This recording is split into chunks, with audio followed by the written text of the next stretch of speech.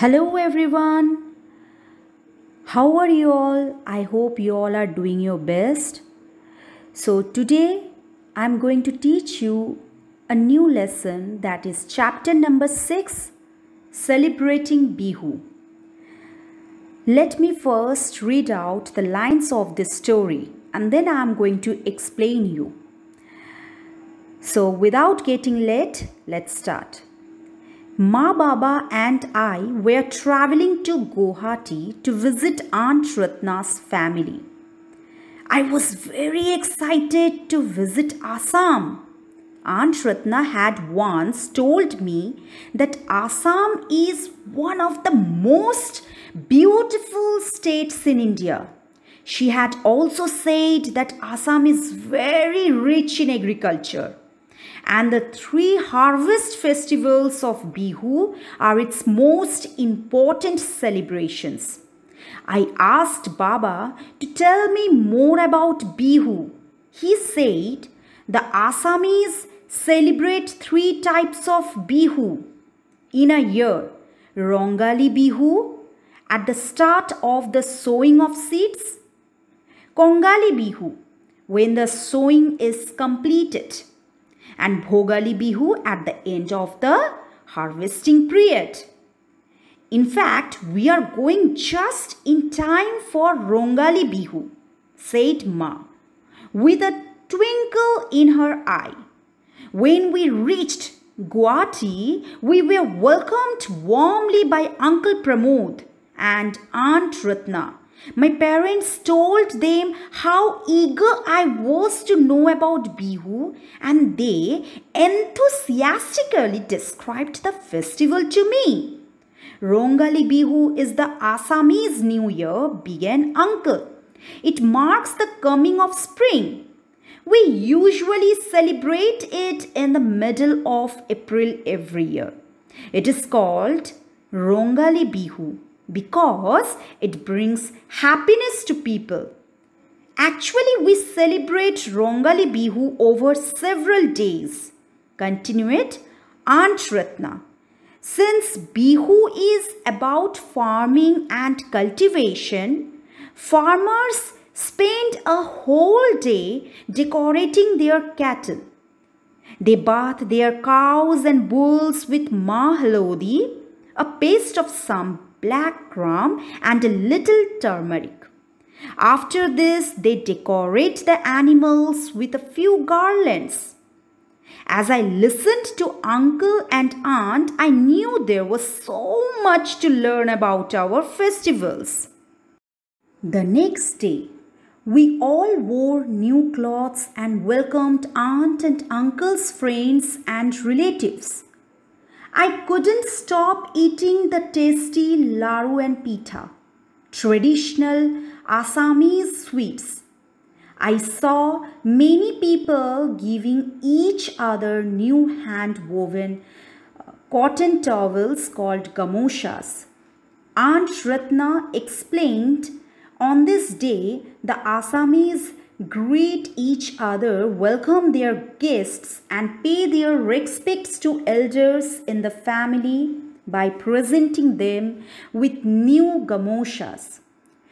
She gifted me a lovely red and white gamosha as a keepsake.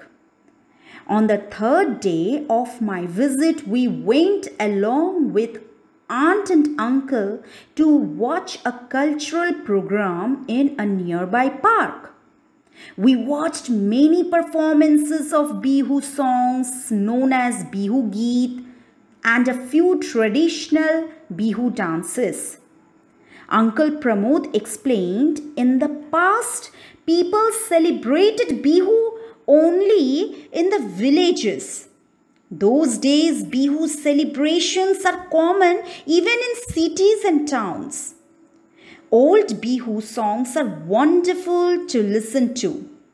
You know, they have been passed on from one generation to the next.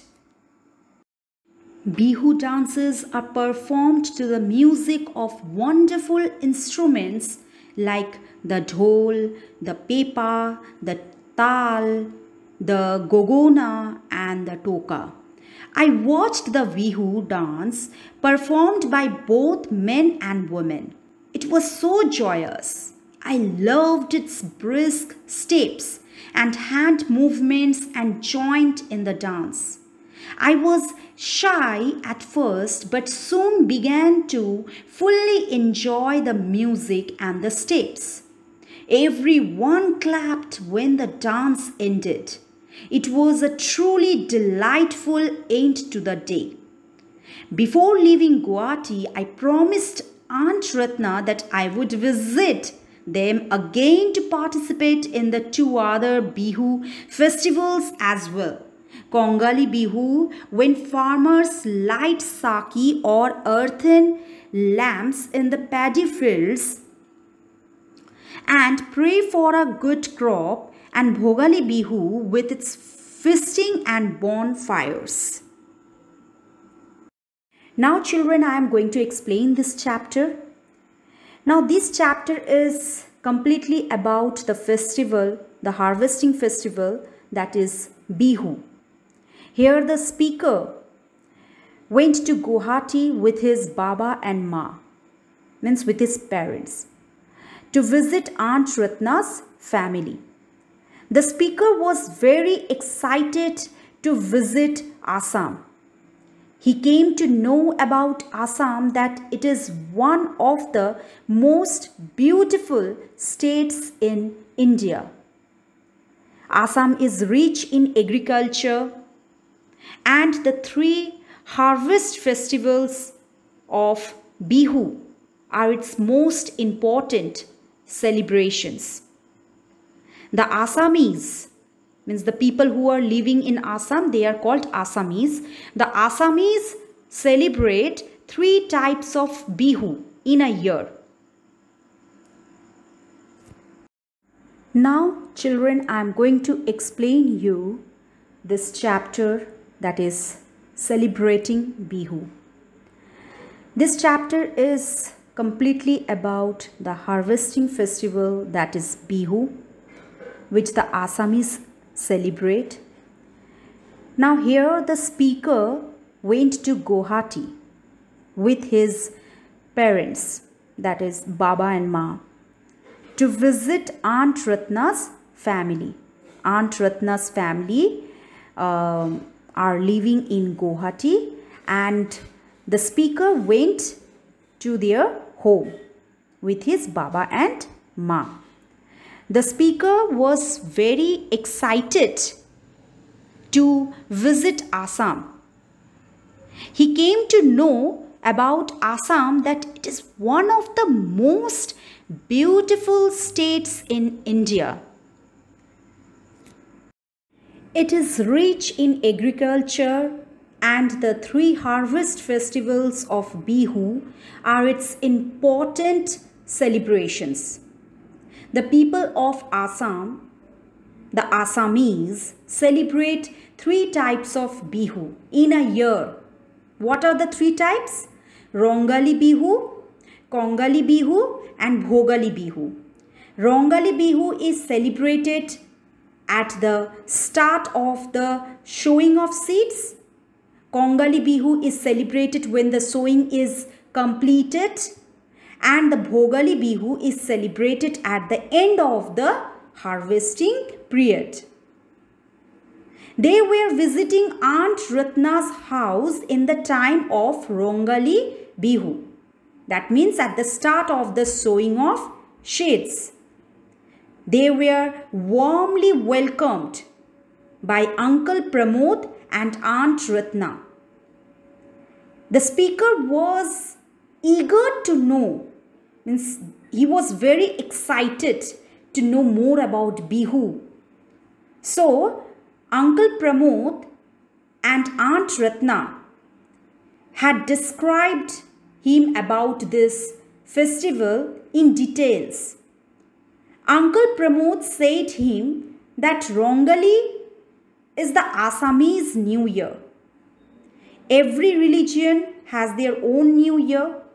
They are celebrating their New Year. Similarly, Rongali is what? Rongali is the Assamese New Year. and it marks the coming of spring. Rongali Bihu means it marks the coming of spring. So this festival is celebrated in the middle of April month every year. And thus it is called Rongali Bihu because this Bihu brings lots of happiness in the life of Assamese. Farmers spend their whole day in decorating their cattle. They bathe their cows and bulls with Ma Halodi. Now what is Ma Halodi? Ma Halodi is a paste of some black gram and a little turmeric. They decorate their animals also. Next day, Aunt Ratna's and Uncle Pramod's friends visited their house. Everyone has worn new clothes. The speaker loved to eat the tasty laru and pitha.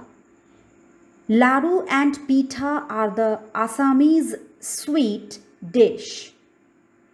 Many people gifted each other with new hand woven cotton towels called gamoshas. Assamese greet each other, welcome their guests, and pay their respects to elders in the family. Aunt Ratna gifted the speaker a lovely reed and white gamoshas as a keepsake. On the third day, the speaker went to watch a cultural program in a nearby park with his aunt and uncle. They watched many performances of Bihu songs known as Bihu Geet and Bihu dances. Bihu is a festival which is not only celebrated in villages but also in towns and cities with enthusiastically. Bihu dances are performed to the music of wonderful instruments, as you all can see in the picture, like the dhol, the pepa, the tal, the gogona and the toka. So the speaker enjoyed their performance a lot, which was performed by both men and women. He loved the movement of the hands, and he was shy at first but soon began to fully enjoy the music and the steps of the men and women. So he had enjoyed a lot during this festival, and while leaving Guwahati, he promised his aunt and uncle that he would return again to participate in the two other Bihu festivals as well, Kongali Bihu, when farmers light saki or earthen lamps in the paddy fields and pray for a good crop, and Bhogali Bihu with its feasting and bonfires. So this is the end of this chapter. I hope you have understood. Thank you. And if you like my video, then don't forget to subscribe my channel.